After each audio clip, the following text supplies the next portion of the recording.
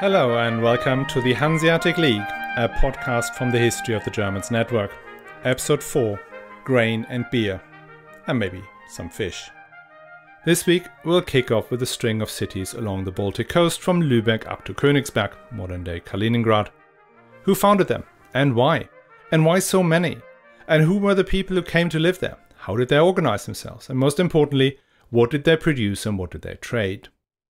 We'll dwell on the most splendid of those, Gdansk, or Danzig in German, the one city in the Baltic that could give Lübeck a run for its money. A place that developed as 6 separate cities and only became one entity in the late 15th century. And as we talk about Gdansk, we'll also talk about the Vistula River, Europe's 9th longest, that connected Gdansk not just to many of Poland's great cities, but also to the agricultural wealth of the Prussia of the Teutonic Knights, to the Ukraine, and to ancient Lithuania. And all that foodstuff is put on ships and goes to the growing cities of Flanders, the Rhineland, England, northern France, and even Spain. For the first time since the fall of the Roman Empire do we hear about large-scale grain shipments that sustain urban centers that couldn't otherwise exist. But grain was not the only thing the Hansa became famous for. The other is Germany's most popular drink and best-known export: beer. The economics there are even more fascinating. Since people did not only drink vast quantities of beer in the Middle Ages, they also cared a lot about where it came from. And Einbecker was Europe's favorite beer. If you were hoping to finally hear about the Hanseatic contour in Bergen, well, let's see how far we get. But before we start, let me tell you that all podcasts within the History of the Germans podcast network are advertising free, thanks to the generous support from patrons, and you can become a patron too and enjoy exclusive bonus episodes and other privileges from the price of a latte per month. All you have to do is sign up at patreon.com/historyofthegermans or on my website historyofthegermans.com. You'll find all the links in the show notes. And thanks a lot to Matt B, Tim KJ, Simon K, and Ben and Jim E, who've already signed up. As you know, I sometimes do feature other podcasts I like on the history of the Germans. Podcasts I believe you may like too. So today I want to point you to the History of the Second World War podcast. And here's Wesley himself telling you all about it. Hello everyone, my name is Wesley Livesey from the History of the Second World War podcast. My podcast is a mostly chronological retelling of the Second World War, starting not with the beginning of the war itself, but almost 2 decades earlier to try and determine why and how the nations of the world would find themselves in a worldwide conflict just 20 years after the devastation of the First World War. I hope you will join me on this journey through the most cataclysmic conflict in human history, as we try and answer not just the questions of what and where, but why and how.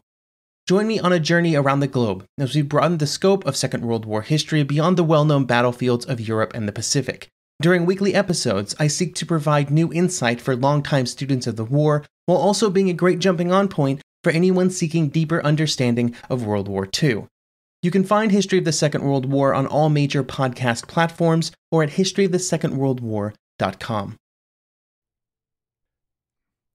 Last week we talked about the largest European fisheries in the pre-modern period, the herring market in Skåne. Millions of herring travelled every year between July and September through the narrow Öresund. The fish were caught and then salted in barrels.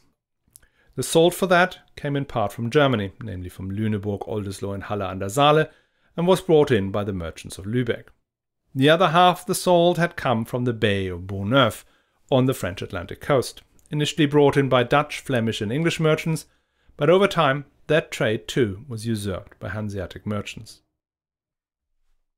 Our budding merchant empire has now gained a quasi-monopoly on herring, has gained access to the main supply of beeswax and furs and got busy exploiting the mineral wealth of Sweden. But that is not all. There's another major set of products that came in via the southern shore of the Baltic, through the line of cities that stretches like a string of pearls along the coast. Now, since this is a podcast about the Hanseatic League, it would be great if I could name you all the cities along that coast that were members of the League. But I can't. The Hanseatic League did not run a register of members. Membership shifted constantly. Only Lübeck was there from the start to the finish. But even places that are seen as thoroughly Hanseatic today, like Bremen, had initially been reluctant to join and were expelled at some point, or both. Tradition has it that there were 72 permanent members and about 130 floating members. But there is not even a definitive list of these 72. It's like that 72 was a purely symbolic number, made up as 7 times 12, each an important number in numerology. And even if there had been 72 confirmed members, there's no way I can talk about all of these. My choice of which ones I mention is entirely subjective, driven by what I think is important or entertaining. And if that means I miss one or other proud Hanseatic city in this podcast, my apologies. Now, the ones we're talking about today are Wismar, Rostock, Stralsund, Greifswald, Stettin, Szczecin in Polish, Kolberg, Kolobrzeg in Polish, Danzig, Gdansk, Elbling, Elblag, and Königsberg, Kaliningrad, as well as the inland cities of Krakow and Einbeck. So, let's go from west to east. The first cities we should have a look at are Rostock and Wismar. Rostock was the first to be founded in 1218, that's more than 60 years after Lübeck and 17 years after Riga. Wismar came a few years later in 1226. Now these dates refer to the date when these places received city rights, not when they were first occupied. So very much like Lübeck itself, these places had been villages or townships long before. Their population had largely been of Slavic descent, and they were also often still pagans. We did talk about the history of the Slavic peoples living between the Elbe and the Oder rivers at length in the episodes 95 to 108 of the History of the Germans podcast. So this constellation should not come as a surprise. These new foundations were explicitly meant for German Christian merchants who, in the case of Rostock and Wismar, mostly came from Lübeck and whose roots go back to Westphalia, the Rhineland and Flanders. They were given an area adjacent but separate from the existing Slavic township or village, and only the settlement of the Germans would be given the town laws that granted them the right to establish a city council and exercise lower jurisdiction. They would then build a wall around their new city. In some cases, like in Rostock, the first city is almost immediately followed by a second one right next to it. One ends up being called the Altstadt, or Old City, and the other Neustadt, or New City, even if the new city is barely a decade younger than the old one. Each would have their own city council, their own town hall, and their own city wall. In Rostock, there was also the seat of the princes of Mecklenburg, which formed the technically fourth entity. These four settlements merged into one city in 1265, chose one city council for the whole, and built a joint city wall surrounding the agglomeration. Okay, that was the process, but it still does not explain why the princes of Mecklenburg wanted these cities to be created and why they wanted them filled with German merchants. As so often in history, it was the two main drivers of human behavior, greed and fear. The princes on the Baltic shore, be they the Counts of Holstein, the Mecklenburger or Pomeranians, as well as the princes further inland, the Markgraves of Brandenburg and Meissen, the Duke of the Shrunken Saxony, the House of Wealth, the Archbishop of Bremen, the Bishop of Magdeburg, and all these other ones lived in constant fear. None could be certain of their position. The central authority in the form of the Emperor Frederick II had returned home to Sicily, leaving the Regnum Teutonicum in the hands of his infant son and a regency council with the strict instruction not to exercise too much authority. And by 1250 even that bit of central control had fallen away entirely, leaving an almost free-for-all held together by some loose rules of chivalric behavior. For a prince, count, duke or bishop to feel secure, he needed fortresses and money. Lots of money. A city surrounded by a wall is a formidable defensive position, and what is even better is that the cost of building and maintaining this fortress is borne by the city inhabitants. Plus, cities were great engines of the economy. The city's artisans create goods people desire and tools that increase productivity. The merchants open up markets, bringing and sending out goods. The city itself becomes a market for the agricultural surplus generated on the farms nearby, and all that activity could be turned into sources of tax income for the princes. With a solid set of defences and some tidy income from taxes and tolls, a prince could then get on with the long and arduous task of turning his hodgepodge of rights and privileges into a territorial state. And that was expensive. It required buying up lands and rights from other lords, knights and bishops, and when they were hard to convince, take it away from them by force, until all the power in the territory is consolidated in one hand. But, as we all know, there is no such thing as a free lunch, and not even for a medieval prince, who can raid any of his serfs' homes and demand food. The price he had to pay was to grant the new settlers a number of freedoms. In particular, the right to form their own city council, to administrate their affairs and to adjudicate at least their civil disagreements and petty crimes. Only the judgment over serious crimes, in particular the right to convict someone to death, was reserved to the prince. That is what it took to convince a merchant from Lübeck, Dortmund, Visby or Riga to move to Wismar or Rostock. So confusingly, the political project aimed at consolidating all power in the hands of the princes starts with the princes giving some of these powers away to immigrants. And they will live to regret that decision. Hearing that the princes of Mecklenburg set up trading cities exclusively for German merchants on their lands may sound a bit bewildering to some of you, because you may remember that the princes of Mecklenburg were descendants of Niklot, that pagan Slavic leader who had fought and lost against Henry the Lion. And this was the last leg of a set of wars and harassments that goes back to the 10th century. There could not have been much love lost between Slavs and Germans. The ethnic persecution of Slavs ended when the first prince Pribislav had become Christian and was recognized as a magnate in the Holy Roman Empire, first by Henry the Lion and then by the Emperor Frederick Barbarossa. So just 60 years before the founding of Rostock, Mecklenburger and Saxons had been caught in a brutal struggle for survival, and now the Slavs are inviting the Germans in, giving them lands and privileges. Now if these Slavic princes did care about their own people being pushed aside, and over time letting their lands turn into German-speaking, there is little evidence of it. Fortification and income were apparently more important, and we are still 500 years before the invention of nationalism, making identities as Christian and as an aristocrat much more important than the ethnic relationships. And this policy of inviting German merchants to settle in their lands was not limited to the Mecklenburgers. The next set of cities along the Baltic coast are Stralsund, Greifswald, Stettin, Szczecin in Polish, and Kolberg, Kolobrzeg in Polish. The magnates who founded them were the princes of Rügen and the dukes of Pomerania. These too were of Slavic extraction. The princes of Rügen had been amongst the most committed pagans and guardians of the last great pagan temple at Cap Arcona. Likewise, the dukes of Pomerania had originally been the leaders of the Slavic tribe of the Pomeranians, who had taken up Christianity thanks to the silver-tongued preaching of Bishop Otto von Bamberg and the steel-tipped lances of Duke Boleslav III of Poland. And again, these princes invited German settlers to come to their lands, take over some of the most promising trading locations, and build their cities. In the case of Stettin, Szczecin, the choice was particularly stark, since it had been a sizable city since at least the 10th century, with an established trading activity. Still, the Duke of Pomerania decided in 1237 to give the combined entity a German city law, replacing the existing Slavic rules.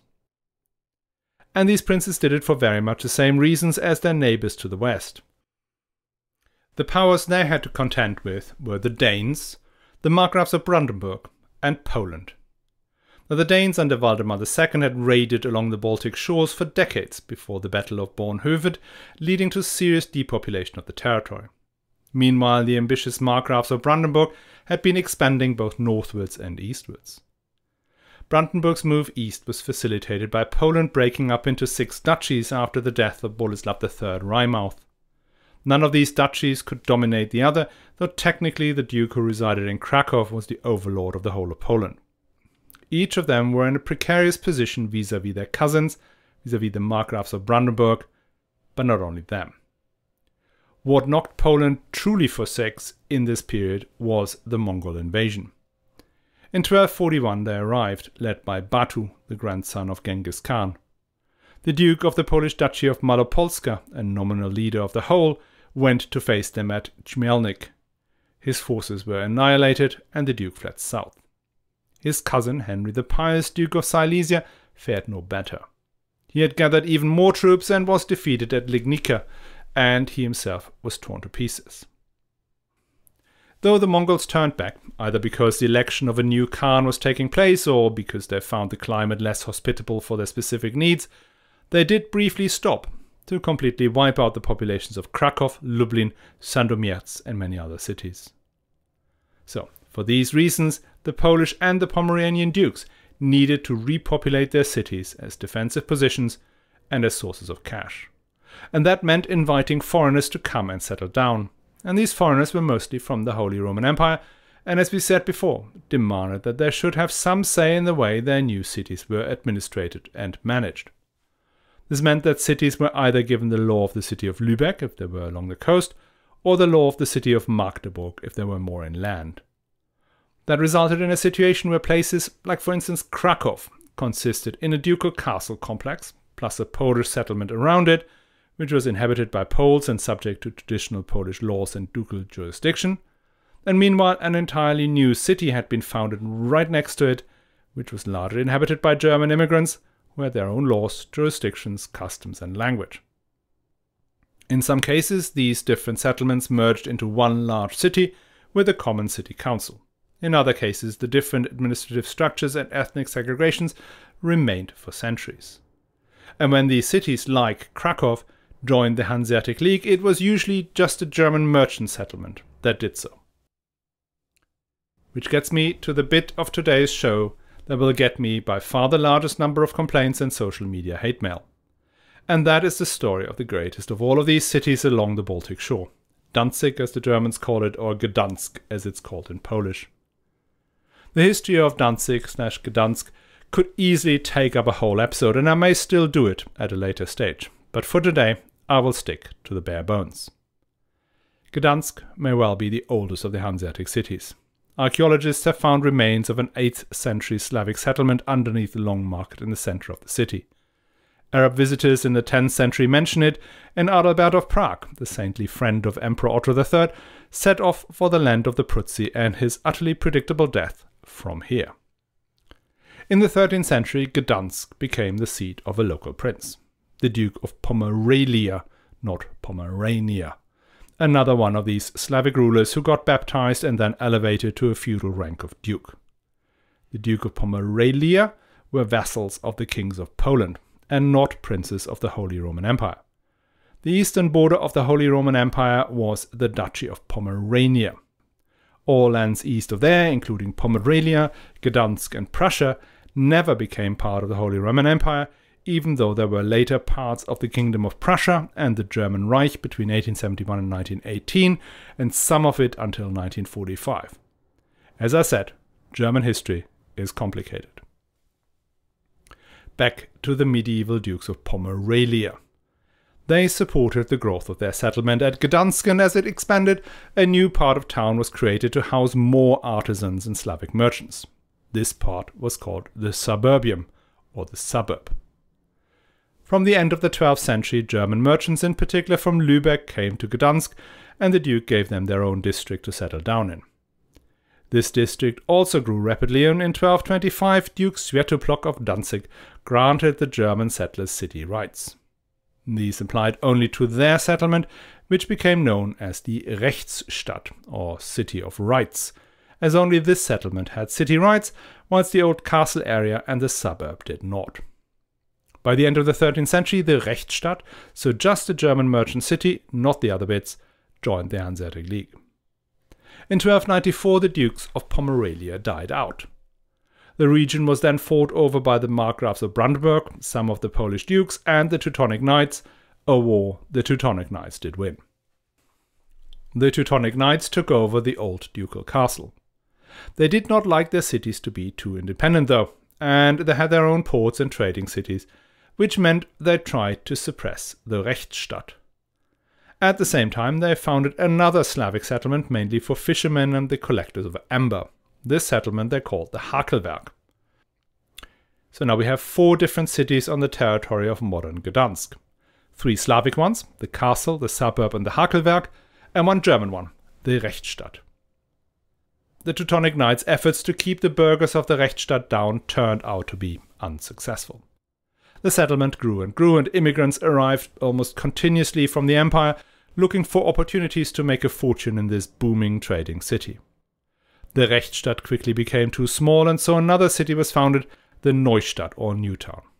And even that was not enough, so a sixth city was founded, the Jungstadt, the Young Town. Meanwhile, the old suburbia, that used to be the place where the Slavic artisans and merchants had lived, was gradually taken over by German immigrants, so that this settlement too was given German city laws in 1377 and was renamed Old Town. There we are.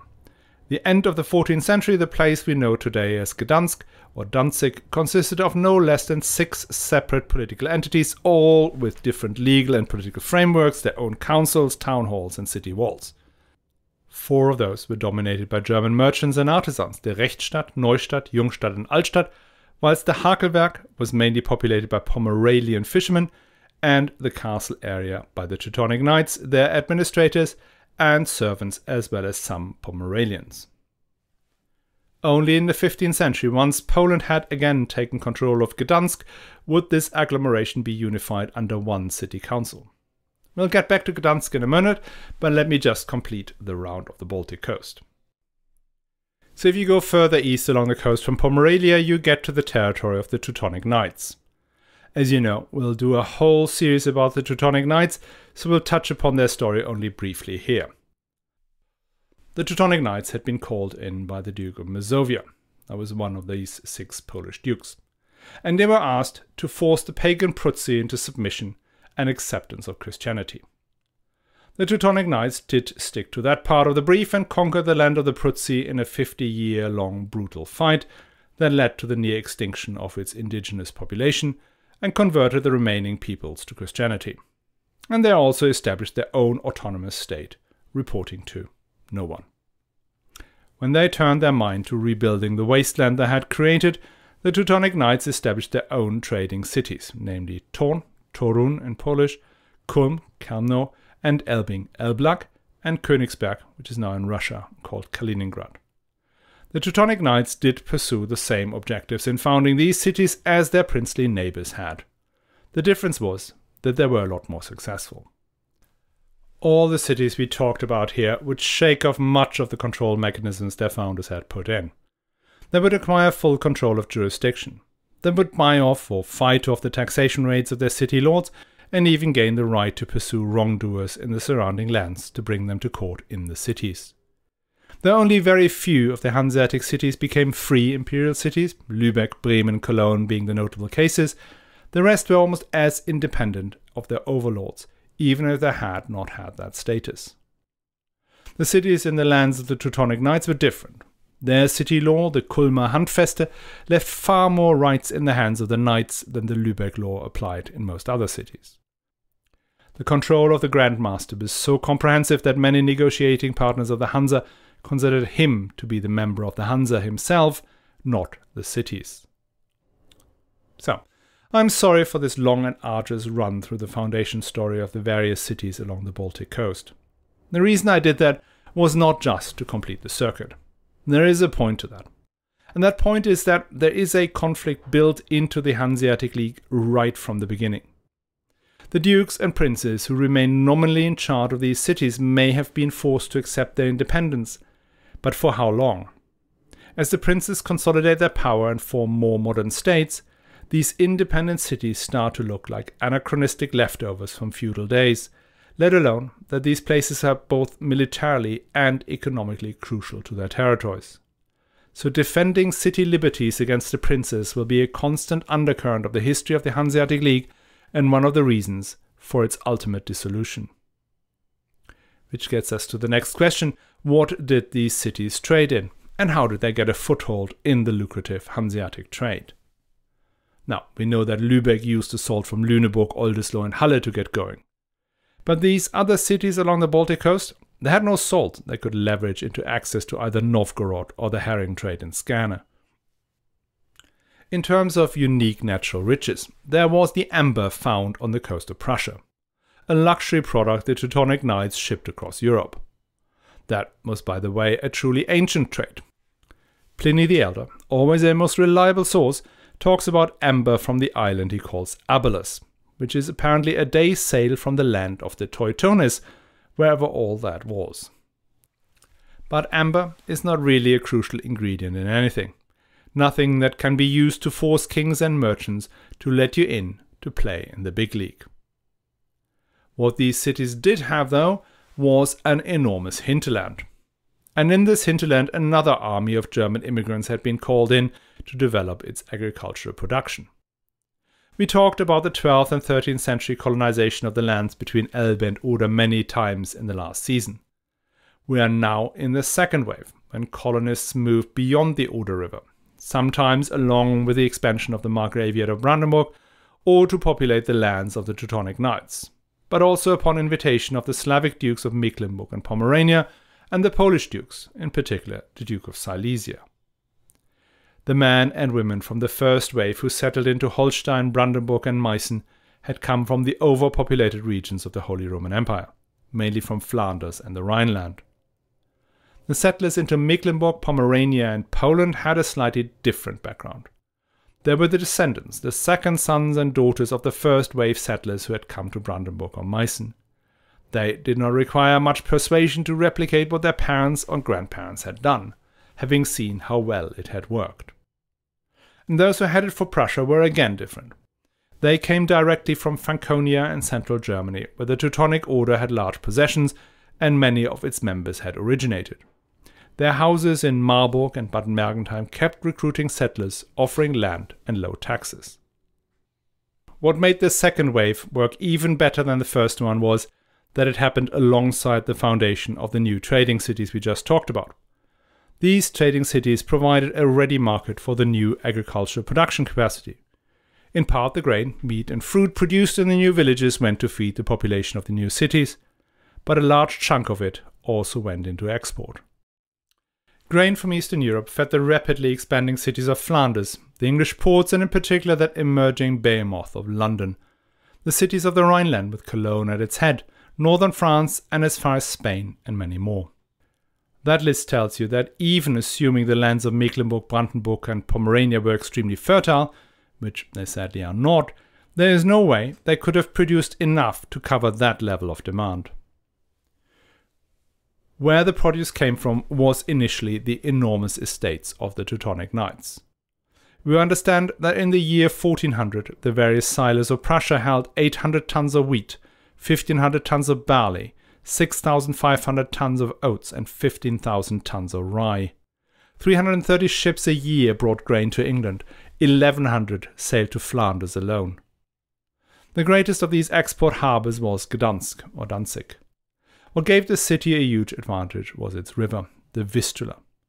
Again, take out an atlas and have a look. The Vistula is the 9th longest river in Europe, flowing all the way from the Carpathian Mountains via Krakow and Warsaw to Gdansk. And it has a number of tributaries, one of which is the Bug, which comes down to Warsaw from Lviv in Ukraine. With this connection, Gdansk became the gateway for the agricultural wealth of Prussia, Ukraine and Poland into northern Europe. And I guess by now we are all painfully aware of the importance of Ukrainian agriculture in feeding the world. For the first time since ancient Rome do we hear of large-scale grain transports feeding densely populated centers in Europe. I know, I keep going on about this stuff, but again, grain is a commodity, meaning you carry a lot of weight for not much cash. And you do this over thousands of miles.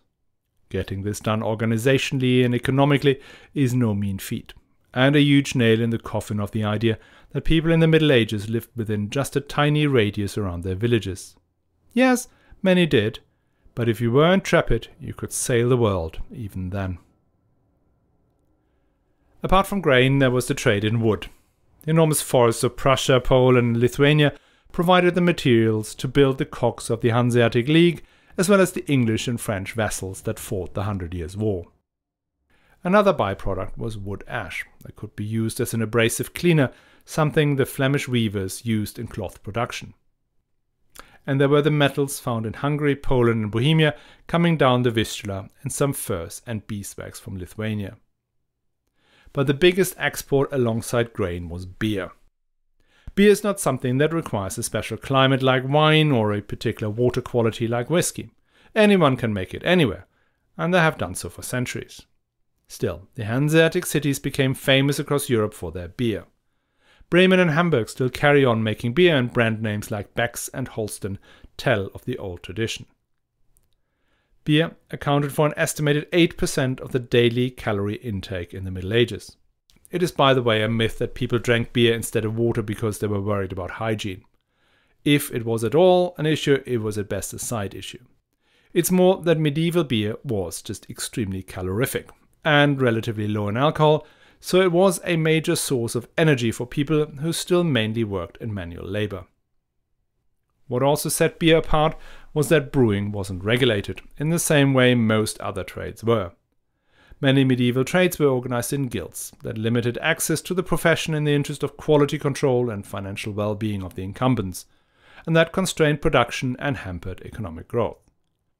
Making beer wasn't seen as a profession. Originally, most households made their own beer, something you can still do with a beer-making kit. Not everyone can make shoes, bake, butcher, or forge a sword. Since there were no guilds, the way the cities tried to control the production and to maintain standards of health and safety was by restricting the number of houses that were allowed to make beer. Hamburg, for instance, had 500 houses where the making of beer was allowed. If someone wanted to become a brewer, he did not have to marry some brewer's widow, schmooze the guild masters, and pass an examination. What he or she needed to do was buying one of the houses where brewing was allowed. That's why you often find breweries in Germany being called Brauhaus, meaning brewer's house, referring to the physical location where brewing was allowed. Now we'll go into a completely weird tangent. So forward 45 seconds if you do not want to hear that. One of the largest brands of beer in Brazil is called Brahma. It was founded in 1888 by a Swiss guy called Josef Willinger, together with two Brazilians, carrying typical Brazilian names like Paul Fritz and Ludwig Mack. Today, the company is owned by AB InBev, parent company of Anheuser-Busch. In 2020, Brahma found itself under attack by various faith groups, in particular Hindus, for the use of the name Brahma, which is, after all, the name of the Lord of Creation in Hinduism. The company responded by arguing that its beer brand was named after Joseph Brahma, an English inventor of the draft pump valve, as well as the flush toilet.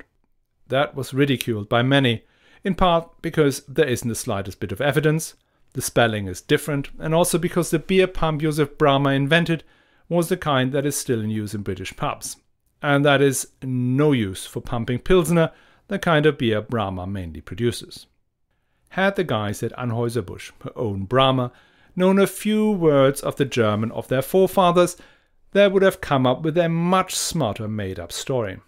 They could have claimed that Brahma stands for Brauhaus Mannheim or Brauhaus Mack. Not that there's any evidence for that either, but at least it sounds plausible and relates to an urban myth circulating amongst the German diaspora in Sao Paulo in the 1980s. Okay, back to the Hanseatic League, Brauhaus Brewing. So, as I said, there were no brewers' guilds. But that does not mean that there weren't quality controls. Au contraire, the city council would often issue detailed beer regulations and qualifications for brewmasters and their assistants. These regulations are much older than the famous Reinheitsgebot, which was passed in Bavaria in 1516 and adopted into national law in 1906. Hanseatic beer allowed for more variety but had one major ingredient: hops. Hops altered beer in two ways. One, it made it much easier to preserve, and second, it also gave the beer that hoppy taste that is still a key feature of northern German beer. So far so good. Hanseatic beer is produced in vast quantities and can be preserved better than the moonshine people made at home, and it tastes nicely hoppy. But why would you export it? I mean, even today, despite global brands, beer is typically consumed within a modest radius from the brewery. And in the Middle Ages, transport costs were much, much higher than today. So transporting beer 100 kilometers overland would increase the cost by, say, 50 to 70%, according to Erich Plümer. Now, let me tell you about the great Hanseatic beer city of Einbeck. Einbeck is a smallish town in Lower Saxony, halfway between Hanover and Kassel, and has always been a smallish town. The nearest port is Hamburg, 230 kilometers away, and Lübeck, 290 kilometers away. So that means by the time Einbeck beer gets to an exporting harbor, it is already more than twice as expensive as the local beer. Now let me tell you that Einbecker beer was famous across Northern Europe and was drunk as far north as Bergen and Stockholm, which is another 900 kilometers onwards by boat. Why would people pay 5x for the imported version of a daily staple, something they drank more than 200 liters each per year? Well, for the same reason one has to pay through the nose for champagne, Wagyu beef, Apple phones and Louis Vuitton handbags. It's branding. Somehow German brewers managed to convince their customers across Europe that their beer was a luxury product well worth its exaggerated price. And Einbecker stood at the top of this brand pyramid. Martin Luther was given a barrel of Einbecker to get some Dutch courage before his trial for excommunication, and another when he got married. The demand for this Chateau Lafite of beers kept 700 brewhouses in Einbeck busy.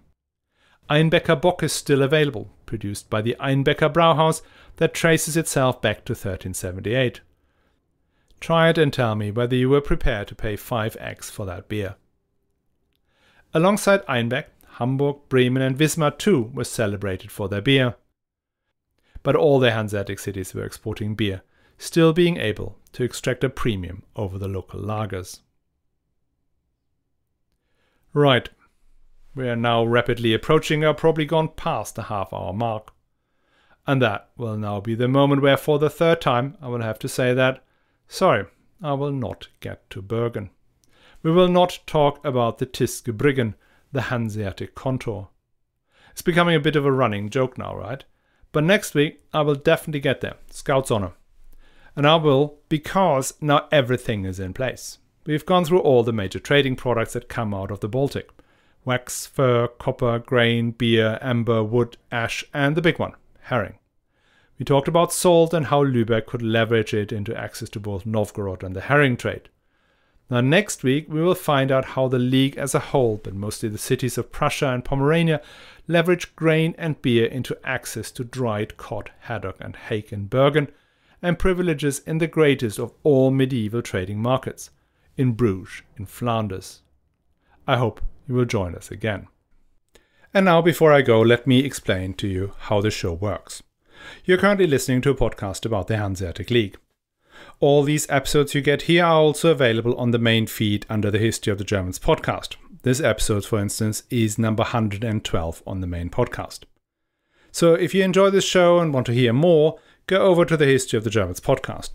We've already covered the Ottonian Empire in episodes 1 to 21, the investiture contest in episodes 22 to 42, the reign of Frederick Barbarossa and his immediate predecessors in episodes 43 to 66, the time of the civil wars between the Welf and the Hohenstaufen and the reign of Frederick II in episodes 70 to 94, and the history of the Great Stem Duchy of Saxony in episodes 95 to 108. And as you have heard in the beginning, the History of the Germans and all its offshoots are funded entirely by the generosity of our patrons. So if you feel it is worth supporting this effort, go to patreon.com/historyofthegermans or to my website historyofthegermans/support and make either a one-time donation or sign up for a monthly or yearly contribution. If you do the latter, you get access to occasional bonus episodes, but mostly you're supporting the show. And if Patreon isn't for you, you can also support the show by helping raising its profile. The best way to do so is tell friends, family, strangers in the street, simply anyone that you love the show. And you can do that face-to-face or on social media. And if you want to link to my content, I'm on Twitter under @GermansHistory and on Facebook under @HotGPod. All the links are also in the show notes. Last but not least, bibliography. For this episode, I again relied heavily on Philipp Dollinger, Die Hanse, definitely my go-to book for this season. The other major book, Die Hanse, Lebenswirklichkeit und Mythos, herausgegeben by Jürgen Bracker, Volker Henn and Rainer Postel, was extremely helpful. It contains specific articles on each of the major Hanseatic cities, on brewing, on the way that cities are organized, and many other topics. And there's Rolf Hammel-Kieslow, Die Hanse, which I also find very helpful.